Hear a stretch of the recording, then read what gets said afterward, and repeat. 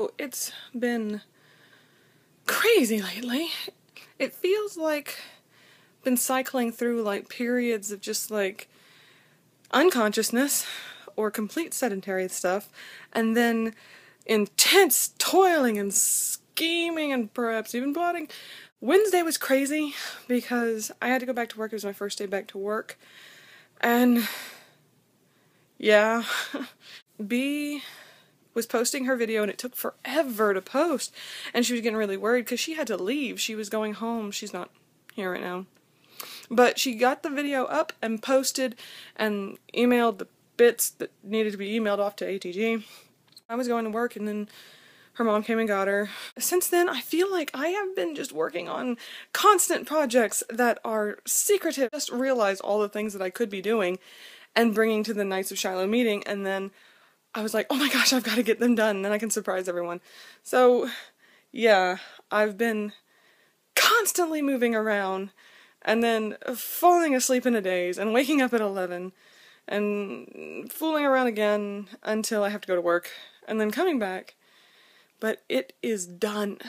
Everything that I was working on is done, so now I can take a big breath, just relax. I just have one more thing that needs to come in, but all of the things are in one place, and they are tucked away, quietly hidden, a very clever little hiding spot, and I'm just super excited because I have like 2 or 3 surprises for whenever we have our Knights of Shiloh meeting, and it's for the Knights, so I'm just really excited. It's not like I'm giving them the keys to the kingdom or anything, but it's just these little projects that I've been working on, and I'm like, yay, they're done. Here, have them. They're awesome. But yeah, I said I was going to start checking in, so I am getting ready for work, and that's pretty much it. All of the toiling and scheming is coming to a little bit of a halt because, for the most part, the projects are done. For the most part. In case anything goes wrong. But, things are done, the surprises are all ready, and hopefully they'll be completely done and packed away before B ever gets back, because she's not coming back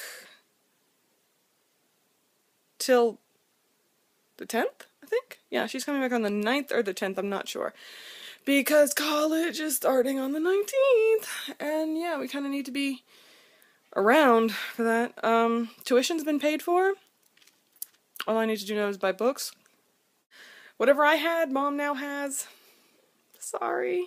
I hope B doesn't have it. That'd be bad. Getting together with all of her family only to be sick. Sorry.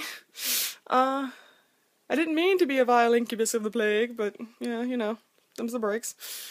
Other than that, there is nothing to update on, I don't think. Just Miss Moon checking in with y'all. See you later.